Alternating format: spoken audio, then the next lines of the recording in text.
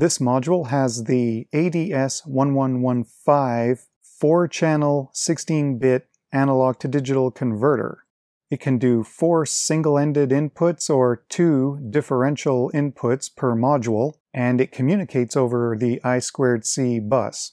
Although it only has one address configuration pin, the datasheet says you can control up to 4 of these on one bus by connecting that address pin either to ground, VCC, or the I2C serial clock or serial data pin. So the hex address can be 48, 49, 4A, or 4B, depending where you connect that one address pin. So I wanted to try a test setup. I have an Arduino Uno, and when I plug it in, it's going to give 5 volts and ground to these modules for power. Then I have the I2C serial clock and data cascading to every module. And then each module has its address pin connected either to ground, 5 volts, serial data, or serial clock. So I can use a sketch, and based on the address I'm using, I can read in 16 single-ended inputs.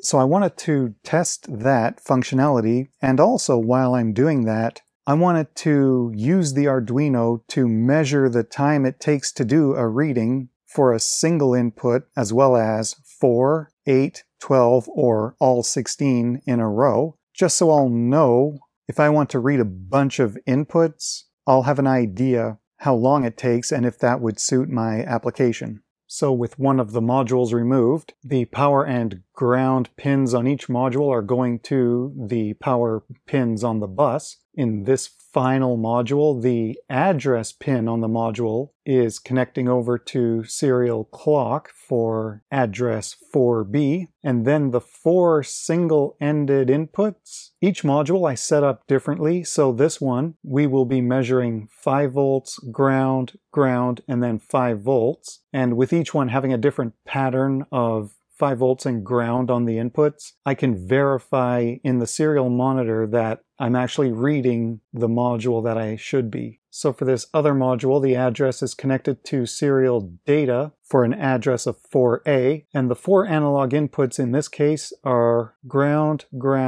5 volts, so they all have a different pattern. And for these other two, the analog inputs here are 5 volts, ground, and this one they alternate 5 volts ground, 5 volts ground. So in the serial monitor, when I ran this, starting from left and going to the right, we have analog 0 through analog 15. So the readings of 5 volts and ground matched the pattern that I was expecting. And in the sketch, after I read in all of these individual inputs, I then started a microsecond timer and went and read just the one input and then checked the time again to see how long it takes, including Arduino code overhead, basically using the Adafruit library to go read a single input with that one statement in the sketch. How long did it take? And then similarly in groups of adding 4 at a time, how long does it take? If we're doing it within a typical Arduino sketch with